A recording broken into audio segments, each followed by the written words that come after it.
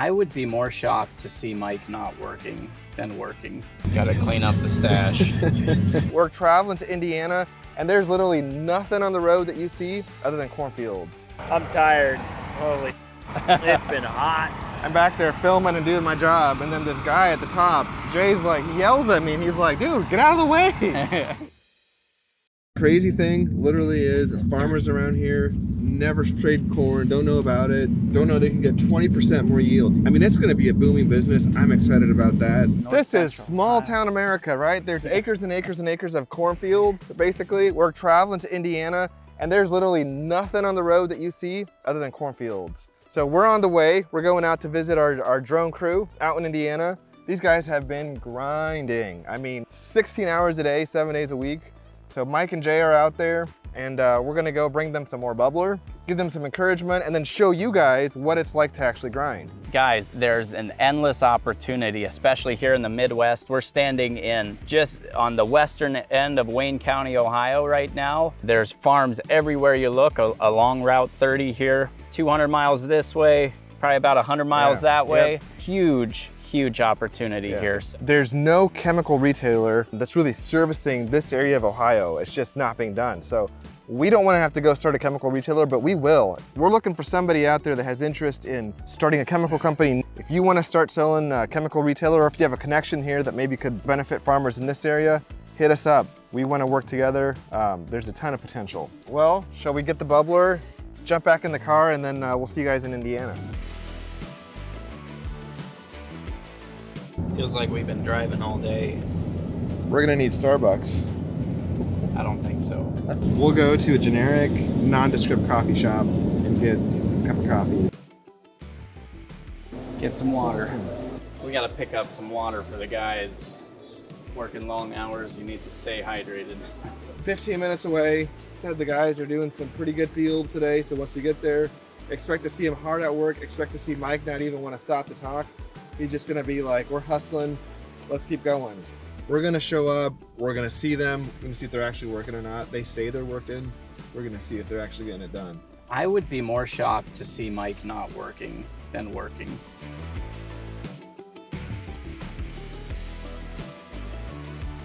Viviana, how's it going?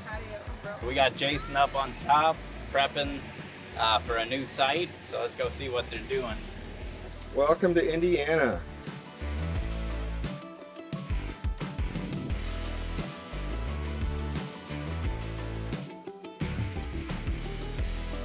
I'm tired. Holy, it's been hot. I'm back there filming and doing my job, and then this guy at the top, Jay's like, he yells at me, and he's like, dude, get out of the way. The drones are working, like running good. We got to get on the first fill up. I mean, this has got to be like NASCAR pit crew. That's what we're after. Yep.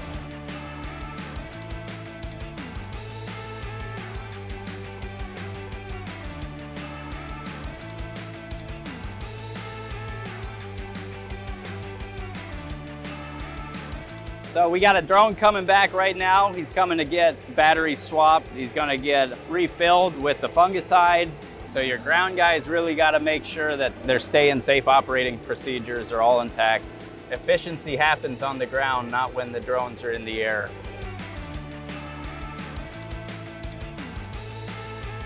You'll see how well the application gets done out of the T40 drones. It's amazing what these machines are doing. It's the future.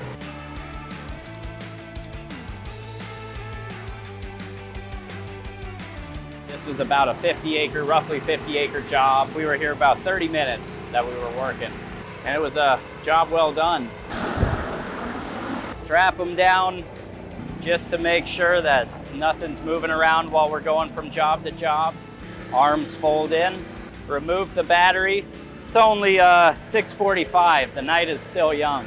So we'll be to a few more spots here tonight yet. Let's go! Let's go! Get after it, boys! Let's go, Jason!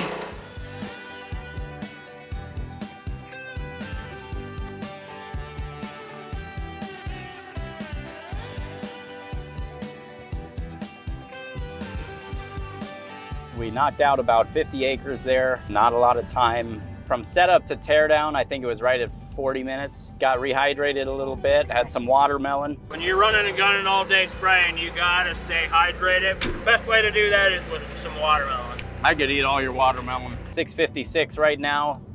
Still got a solid 2.5 hours of spraying left to go. How's it going, folks? I'm gonna show you guys how to run a efficient drone spraying operation. Like, people think that these drones aren't capable of doing large acreage. I'm here to prove you wrong. We've done probably over 500 today with one team. With all the teams, we probably pushing 2,000 to 3,000 right now. We're gonna show you how we do it, in and out. You know, you can't have those drones sitting on the ground for too long. They gotta stay in the air to really make acres.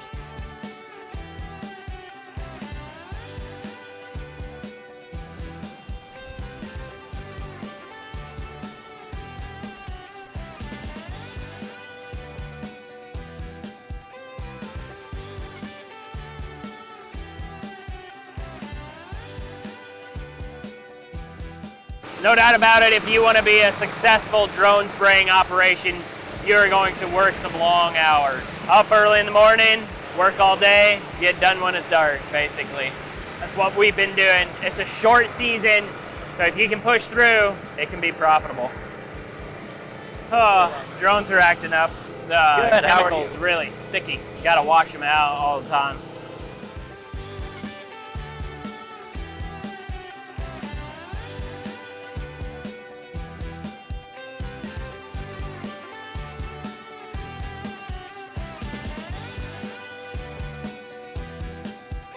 That was a good one. 300 acres in 3 minutes. It was a good day of spraying. I'm telling you guys, this is the future. But here's the deal, that, you know, back in the day when you had to shovel all your fields to, you know, plow them, then a horse-drawn plow came along. That was like the best thing. And then a tractor came along. That was the best thing. Things progress. What I'm trying to say is, helicopters, airplanes, that was the best at that time. So we're wrapping up a beautiful day out here in southern Indiana. It was beautiful sunset. Mike and the guys, they killed it today, ready for tomorrow. So it's about 5:05, just after 5. Alarm clocks went off a couple minutes before 5. We're about 15 minutes out from where the guys are. Mike and the crew are staying, so we're gonna head over there. This is what it's like. Got out of the fields kind of early last night at around 9:30. Showered up, in bed by 10, up by 5. Ready to do it all again today. Well, this morning we're cleaning out all the drones because last night it was super late and I didn't feel like doing this. Oh, geez. Yeah. This is better than the shop. But now it's morning and we should probably be headed to the fields, and we're not doing that. So we're cleaning out the drones, making sure they run properly. We're spraying some sugar water out of here. Super sticky stuff. Yeah, not really good for the drones, but they still do it. Just takes longer to clean it out, where we're at on that. All right, we are on the road. This morning, it was a little rough. We had to clean out the drones because this sugar water we were spraying yesterday just kind of clogged up the system. Got those things cleaned out and we're on the road right now. We should be able to do quite a bit of acres today. We got about 800 right on, you know, 1 square mile basically. A little bit over that, but should be a good day. We'll see. Hopefully everything runs smoothly and we can knock this out. Headed to the gas station first, and then we're gonna get everything fueled up. We gotta get gas in the generators. We gotta put gas in jugs. We gotta get diesel. Everything gets topped off in the morning.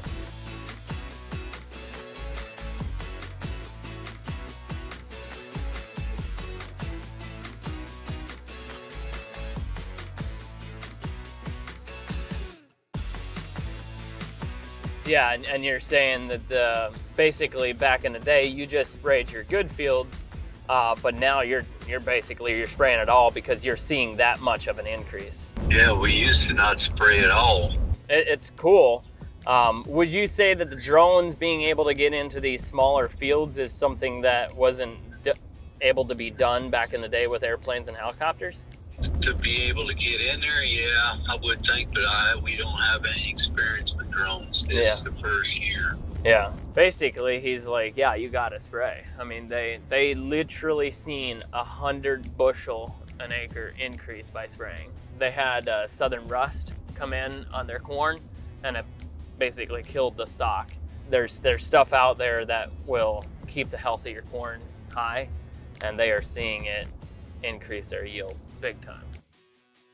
So you'll see behind me, actually this is downtime. The guys have too much sludge in the bottom of the tanks. Come in here, emptying it out. It's only been like 15-20 minutes, but that downtime during daylight hours is precious. So, so far the day not off to a good start.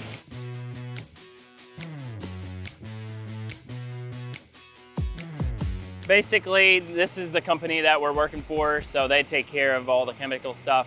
They will meet us out in the field to fill us up, but since we had some issues with the sludge in the bottom of the tanks, we had to come here to the farmer, clean it out, and then he's dumping a bunch of more chemical back in our tanks, and we'll be back on the road. So they meet us out there and do this. It saves us a lot of time. Okay, now we can maybe get on a roll. Maybe, hopefully.